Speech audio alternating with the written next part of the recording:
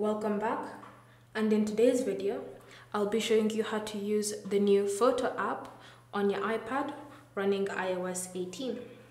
So first, launch the app, and then from here this is the first thing that you'll see. So it has a new format. At the top you have your photos, then you have any collections, people's, things like that underneath. So if you want to view all your photos, just scroll upwards or downwards so that you can see all your photos, and then you'll see you have the option to search for specific images. You can select and you can share with certain people. You also have this bar at the bottom, this panel, and this allows you to sort the photos in specific ways. So you can sort them in years, which will separate your photos into the years that you took them in. You have months. Again, it will be split into the month. And you have all, which will just give you all the photos that you've taken. So that's how you can view all your photos. When you scroll at the bottom, you should see recent days.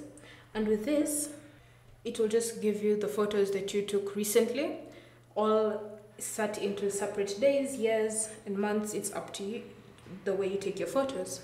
Then you have other categories such as people and pets, memories, featured photos, trips, and you can even see at the bottom your media types.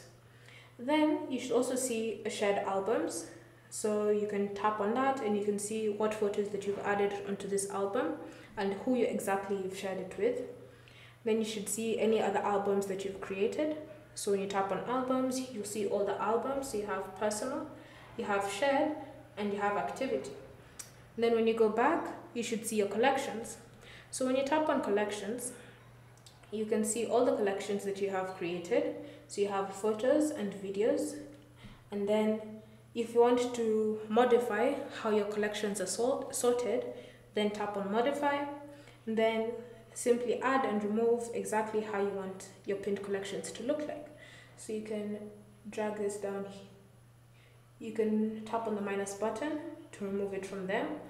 Then you can come to the bottom and select a different option, such as hidden. And so now you'll notice that it's appeared in this pinned collections.